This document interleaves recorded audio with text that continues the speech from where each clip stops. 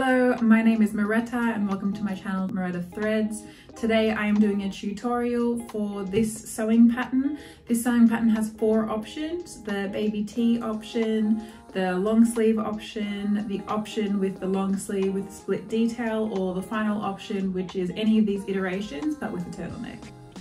So today I am sewing the tee design of this sewing pattern, and I have cut it out in an extra small because I want to create a baby tee basic. So I have just cut out that fabric and now I'm removing the pins, and the fabric that I have chosen is bamboo fabric, which I highly recommend for fabrics that sit really close underneath your arm, because bamboo is a natural antibacterial and deodorizing fabrication that breathes and wicks away moisture. So for something that sits so close underneath your underarms or is closely fitted, you can get days and days of wear out of this, and it's like wearing it brand new every day.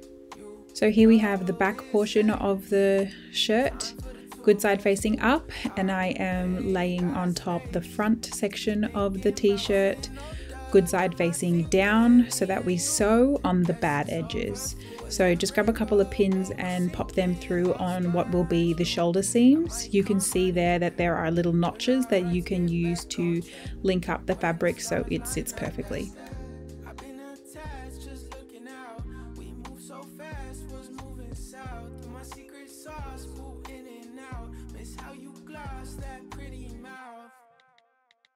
Now you're going to overlock this edge and this edge on your overlocker, and you will be left with this. The next step is then to attach the sleeves. I actually also forgot to cut out my little notches on the sleeve, so here I am just cutting them out now. The benefit of doing that is that you can just pop those into place and know that they are perfectly placed when you put them in. So just pop some pins in around the border of that seam, and then just repeat that process again for the other side.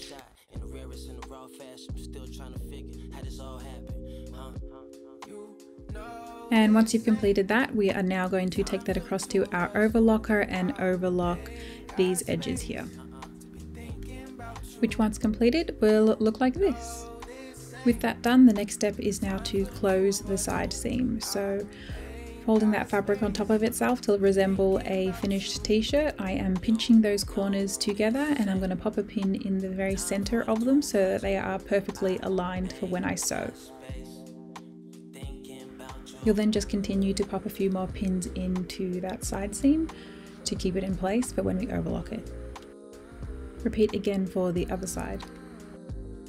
And now it's time to overlock this side and this side. And this is what it will look like. Next step is then to attach the neckband. So here I am linking up those 2 seams, which are the shoulder seams, together so that I can find the center back, which I pop a pin in to indicate as a marker, and then I do that again and find the center front and pop another pin in for a marker.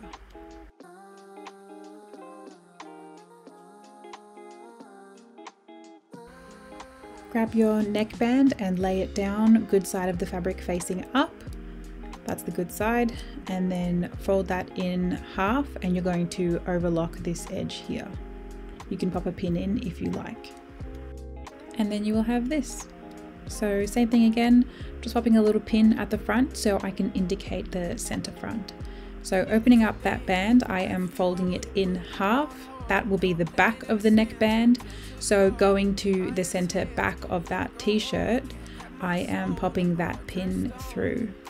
I've also then pinned the front of the neckband to the center front, and then just as a caution, I like to put another pin there into the shirt so that I know it is equally distributed. Sometimes the neckband, you need to pull that fabric along to fit the band of the shirt. That is a good thing when it's just a little bit of pull, because it curves that neckline in and conceals that band, and it just makes it sit really nicely once it's sewn.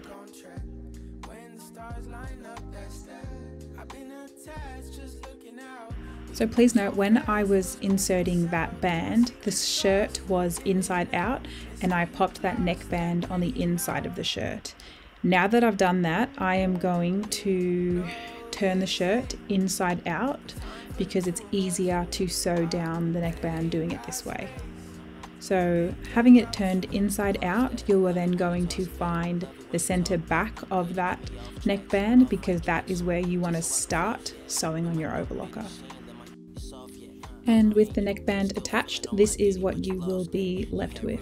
So as I said before, the neckband is usually a little bit shorter than the actual shirt so that you pull it a little bit so that it curves in, and you might be able to see there that it's curved in a little bit, which is exactly what you want. If it was loose, it would fall over and that seam would be exposed. So that's perfect. This is exactly what you want. And now it is time to cover stitch the hem of the sleeves and the bottom of the shirt. If you don't have a cover stitch machine, that's okay. Just Google how to use twin needles / cover stitch with a straight sewer machine and it will give you instructions on how to do these steps. So once you have done that, I like to get a ruler and about 1 centimeter in, I like to get my chalk and draw a little line, just to help me see exactly where I want to fold that fabric. So folding right on that edge there, I then grab some pins and I pop some pins all around the perimeter. Repeat that process for the other sleeve and the bottom of the hem of the shirt, and now we're going to take that across to our cover stitch machine. So when you are hemming anything, make sure that you begin at the start of a seam. This seam here is the underseam of the underarm. So start there and continue to sew all the way around and bring it back on over the top of itself, and just repeat this process for the remaining hems. And this will be the final result. That was the end of the tutorial. I really hope that was helpful for you. Please subscribe to my YouTube channel so that you can get first notified and access to 20% off discount codes. They last the first 48 hours and are applicable to my sewing patterns that are coupled with these videos. Outside of that, please comment below if I can help you with anything else, and good luck with your sewing project.